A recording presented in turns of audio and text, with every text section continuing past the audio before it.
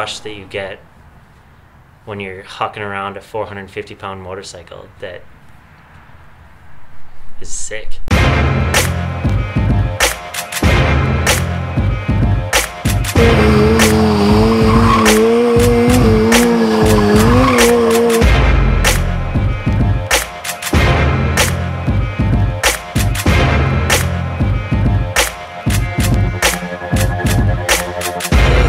Everybody, has their thing where you need that adrenaline rush, or you need something that you can use to push yourself.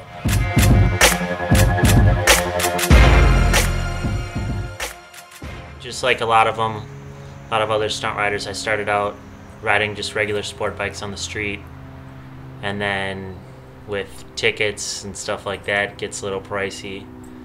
So we just decided to take it to the parking lot, and then 2-3 years later, we're doing shows at dealerships, which we used to go to on our stock street bikes. Riding the streets and doing wheelies, and then watching videos, and someone said, let's try this. I think Jack said, let's try this. And so we built bikes and tried it. My friends started stunting. They all rode the streets. I never rode the streets. Didn't want to get into it. Said I was never going to have a street bike. And one day when they all started stunting, I went and watched it a few times. Bought a bike over the winter, stunted it out, took it to the lot, started crashing it.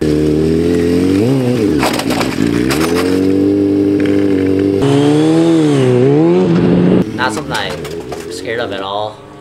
It's not like you want to get hurt though. I mean, if you're going to try a trick and you know you have a 90% chance of crashing, you're probably going to wait till you're more confident in it.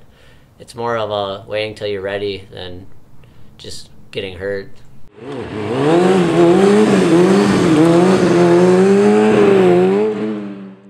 It all depends on the rider and what they plan to do with it, but as far as my bike goes, I take the front windshield and headlight out of it just because that's a lot of extra weight up front, and then we put on cages, just your actual like side protection, and it keeps the engine from hitting the ground when you do drop it. And then so we have the cage, and then we also have the 12 o'clock bar, which is the bar off of the tail that comes out that you can scrape on the ground. So then after the cages, then we have gearing.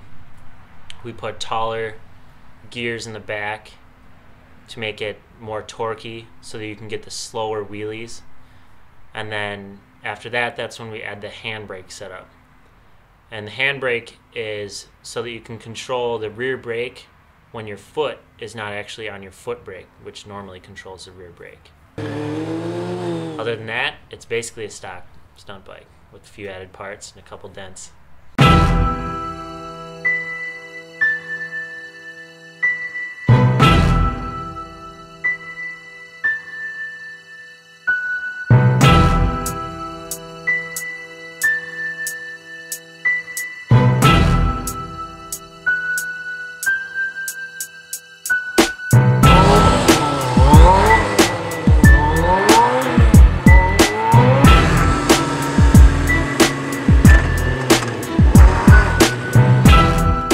Progression definitely depends on the people that you ride with.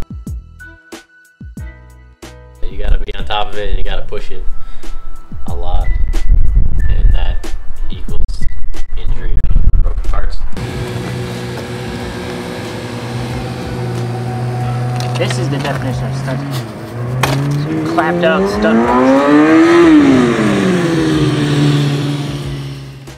Stunting, I think, is always going to be a little bit more of an underground sport, just because people still view it as kind of hooliganish, just because there is that little bit of a legal factor when you see people riding wheelies down the street. I think it can be very legal. As long as it's close course, you keep it off the streets. Don't go on the highways. Don't take the things you learn in the parking lot and do them on the street, and to me, it'd be perfectly legal. Stunting on the street is definitely illegal, but stunting in a parking lot or a closed course is legal depending on who is viewing it.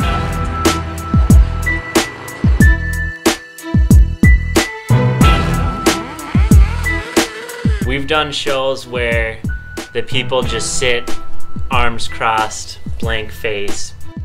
And then we've done shows where people just go nuts.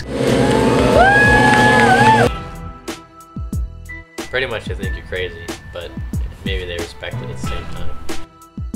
It's a hard sport to market because there's not enough people that ride. I think what needs to happen is you just need to find more and more riders to start getting into it, and the more people that get into it, the more that it'll, I feel like, market itself. You're gonna get help from companies if they have more followers than 20 people. The actual manufacturers like Honda, Kawasaki, the more that they get involved, the more that this sport will be able to evolve.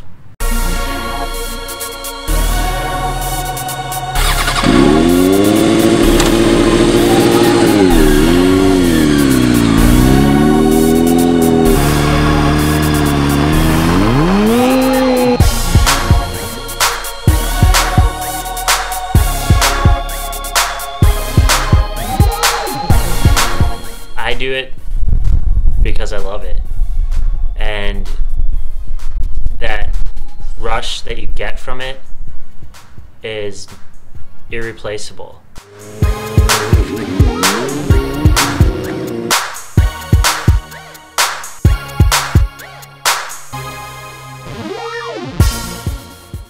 It's a release, and it's fun, and it's something to push yourself, and it's just a big pedal bike.